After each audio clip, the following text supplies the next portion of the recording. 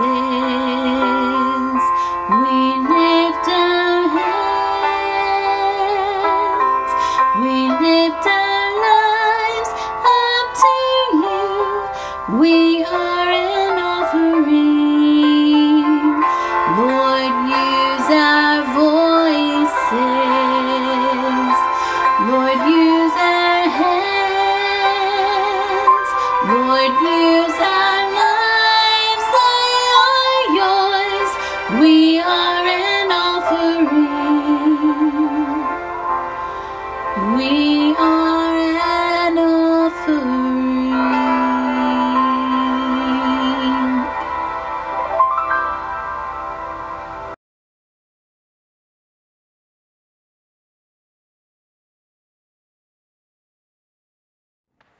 Well, good morning. It's good to be with you this morning, church family. I'm excited to be here and to share with you a message today as we move in to the new year, 2021. Today is January the 3rd, 2021. We are just getting started into this new year, and I want to think about a couple of words this morning with you. And those words, I titled the message this morning, Starting Over. And I believe it's important that as we look into a new year that we kind of think about those words, starting over, maybe starting fresh. As I thought about 2020, I kind of reflected back on 2020, and as I began 2020, I felt like the year 2020 was kind of at a snail's pace, right? It was really going very slow for me.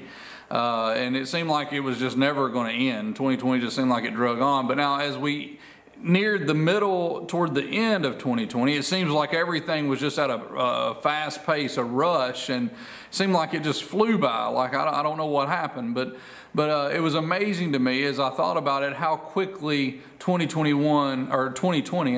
came and went.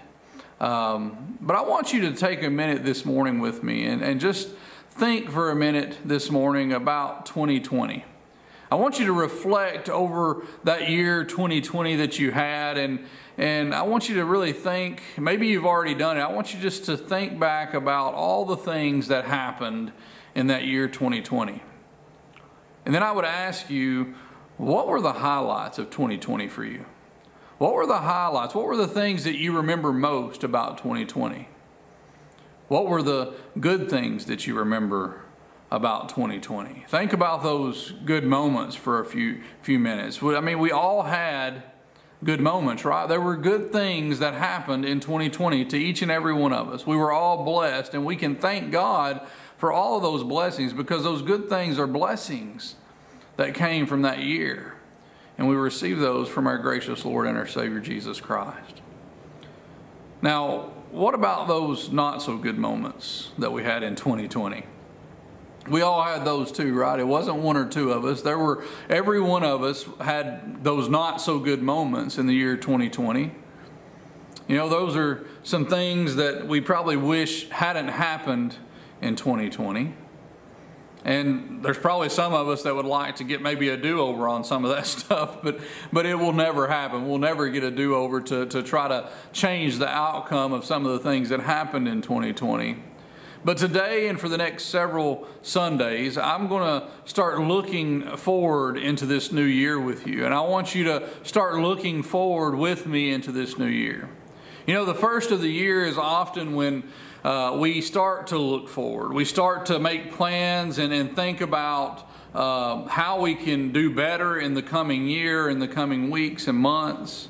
A lot of us make New Year's resolutions, right?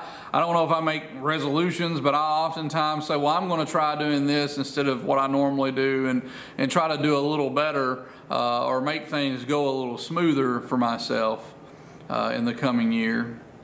But we make plans oftentimes to do better as we enter into a new year. And I want to look at those words with you this morning, starting over or starting fresh maybe as we enter into the year 2021. You know, we're going to start this morning by looking at the essential need for a fresh start to starting over. And not just starting over to survive, right? But starting over to thrive in the year 2021. You know, what we're going to talk about today is going to be an essential part of what we're going to talk about in the next couple of Sundays. And the question I have in my mind is, what is the one essential thing that we need if we want to start over, right? Or to begin a new year starting over fresh, starting over with a clean slate, right? What are we needing in order to do that? And we're going to answer that question this morning by looking at a couple of pieces of scripture in the Bible. There's a couple of stories in the Bible I want to share with you, and we're going to start this morning by turning to God's Word in the book of Mark. Mark, the first chapter, verses 16 through 20. Hear the Word of God. As Jesus walked beside the Sea of Galilee, he saw Simon and his brother Andrew casting a net into the lake, for they were fishermen. "Come, follow me," Jesus said, "and I will make you fishers of men." At once they left their nets, and they followed him. When he had gone a little farther, he saw James, the son of Zebedee, and his father John in a boat, preparing their nets. Without delay, he called them, and they left their father Zebedee in the boat with the hired men and followed him. This is the word of God for the people of God. Thanks be to God.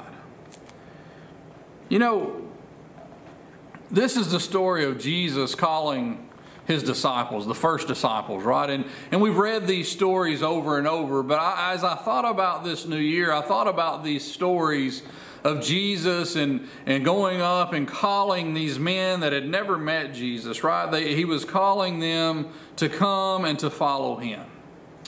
And Peter and Andrew and James and John were fishermen. They were all men who fished for a living. That's what they done. And fishermen were not very high up on the totem pole, right? They weren't high-class citizens, I guess you would say.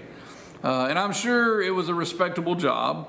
I'm sure that it was. But there were other jobs probably that were better than being a fisherman, as you can imagine. And there are also things done a certain way in the Jewish society at that time. Most Jewish boys got an early education. Most of them went to school early on, and the goal was to find the best and the brightest and to move them into what they would call maybe a rabbi status. And they would all go to maybe the second grade or so, and then the best were allowed to move forward, right? The smartest and the best were allowed to move forward, and the rest were sent back to find something else to do. They usually would be another culling of those kids or those people a few years later, and by the time they were around maybe 13, 12, somewhere in that age probably, only the smartest ones were left in those groups. The rabbis would then come and they would select, the ones that they wanted to teach. And they would call those ones that they wanted, and then the rest were done. The rest were sent back to whatever they were doing before they were called. Maybe it was fishing or being fishermen. Maybe it was the family business. And I say all this stuff, I'm bringing all this stuff up to take us back to Peter, Andrew, James, and John. What were they? Right? What were they? They were fishermen who went and caught fish for a living. There were people who fished for a living. And that means that at some point in their lives, they weren't good enough. Right? And as I thought about that, it just kind of stirred me this week. The fact that they weren't good enough. Right? They had to, at some point they had to be rejected and be told that they weren't good enough to be in that rabbi status. So they were sent back to do what they had always done, to be fishermen. And I can't help but believe that they thought about that often. I can't help but believe that being rejected, right, that being told they weren't good enough wasn't something that kind of stirred in their minds from time to time. Maybe it was while they were pulling in those slimy nets full of those stinky fish, right, that they thought about it. What might have been? That's something that probably stuck in the back of their mind for quite some time. If they only had another chance, if only they could get one more shot, right? If only they could start over, or only if they could start fresh. So here comes this young rabbi, Jesus. Here's the chance that they were looking for, right? It was an opportunity that they never saw coming, but they had another opportunity. It was a chance to start over. They just might get that chance after all. They only had to do one thing to get that chance to start over and to start rolling on that path, right? There's a second story that also comes in Mark. And I want to look at that with you this morning as well.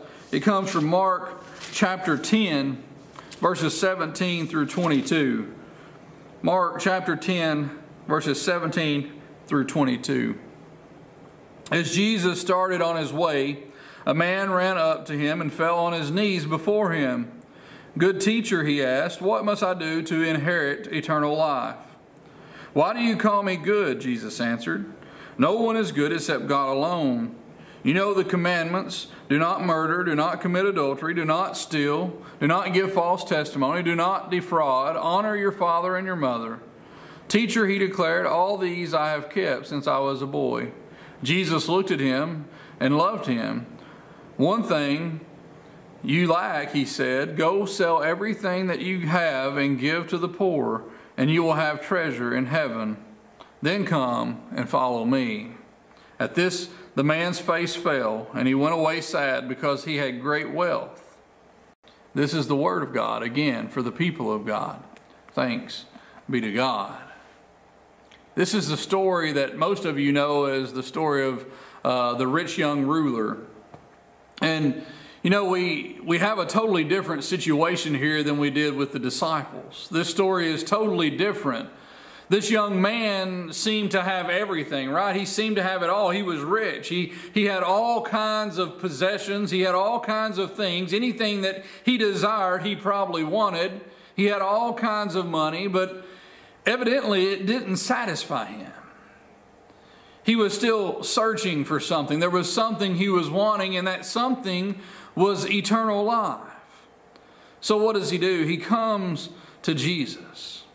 And Jesus gives this young man a quick rundown of the 10 Commandments, right? He goes over the 10 Commandments, and the young man seemed to be a very moral person. He seemed to be a good, decent human being.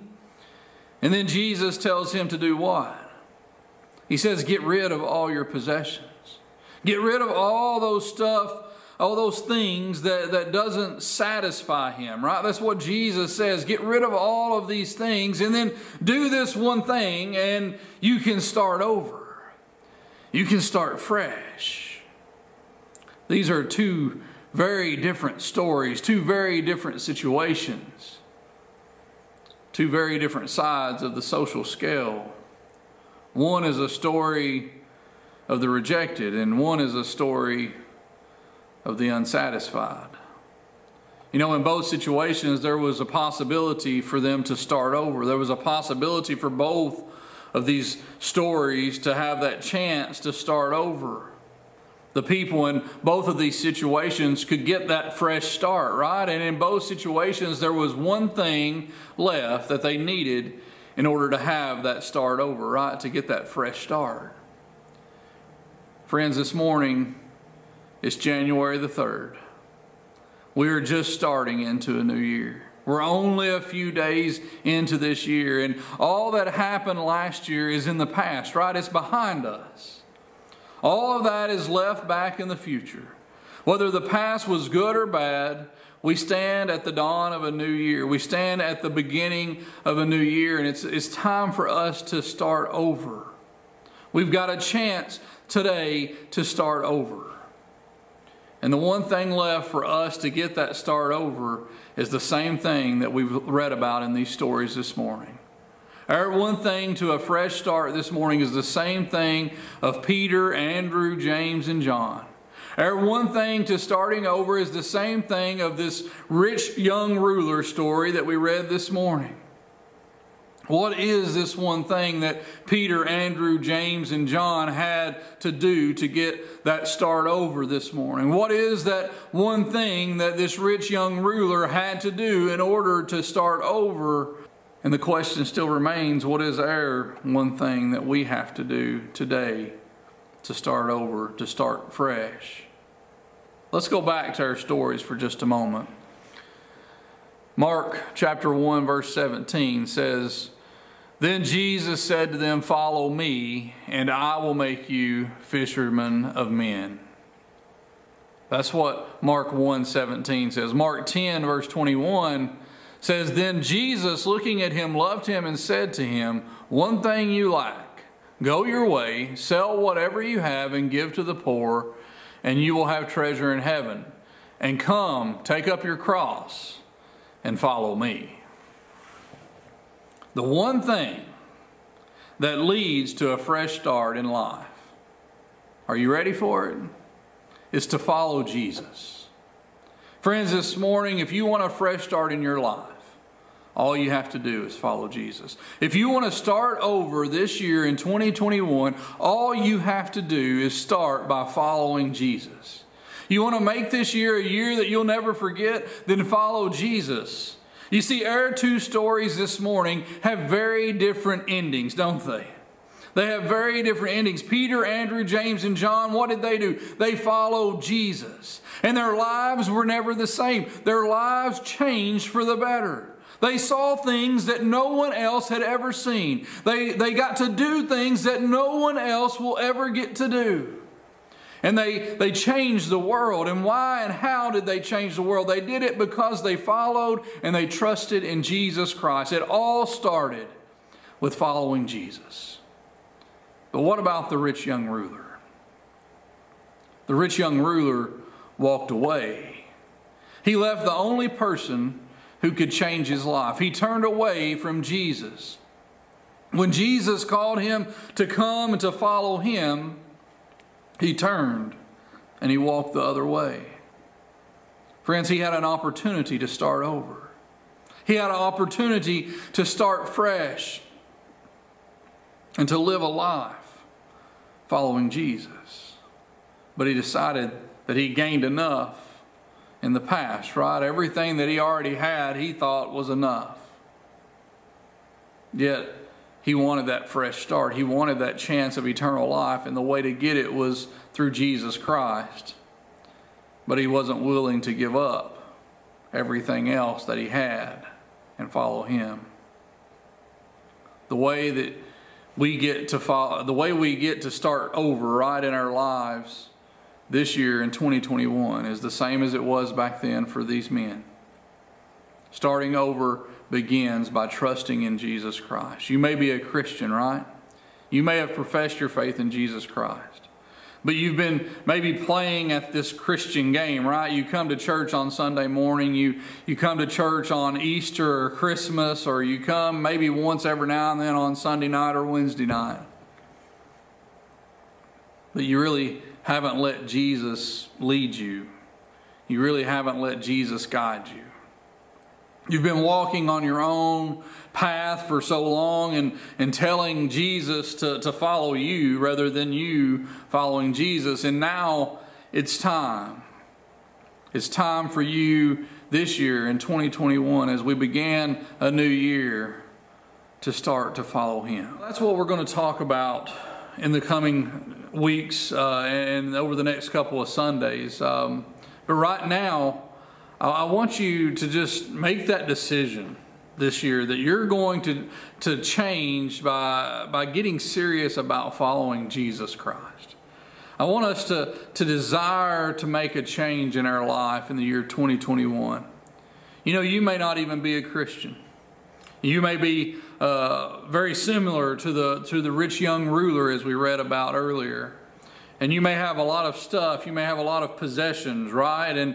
And we sometimes quickly realize that having everything in life, having all these possessions, having money isn't all that it's really cracked up to be.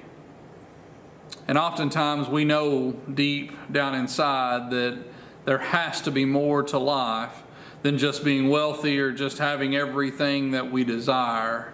There has to be something more. And you're right, there is.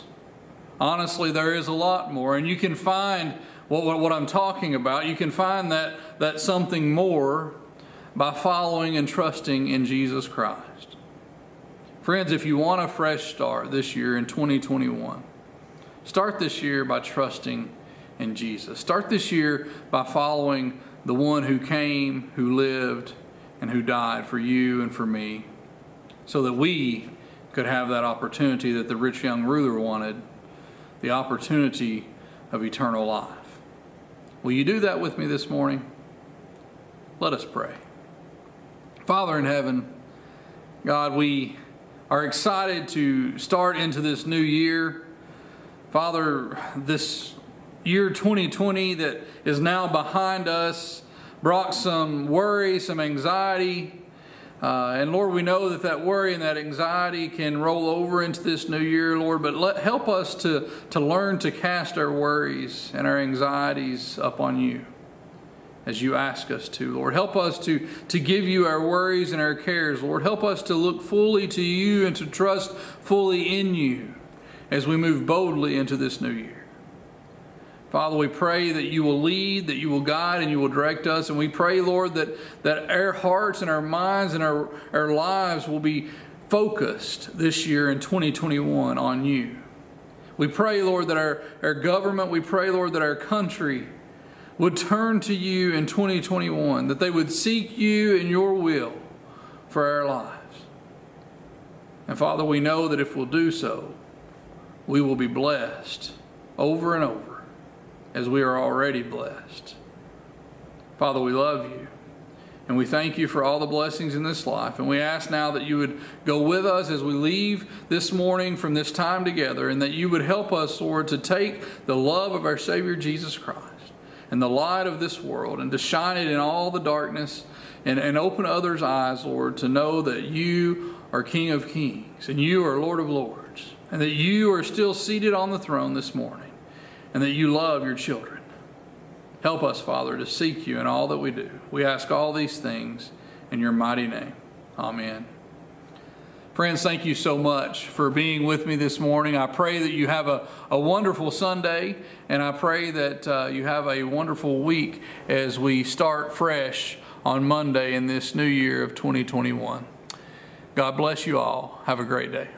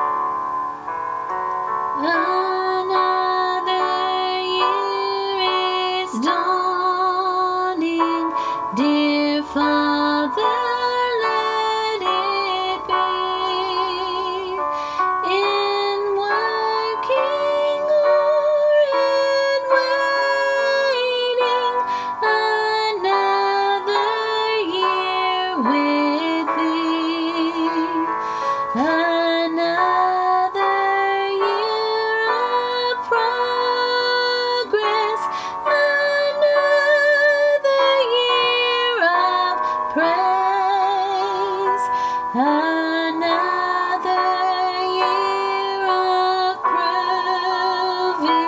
thy presence all the days. Another year of mercies of faithfulness and grace.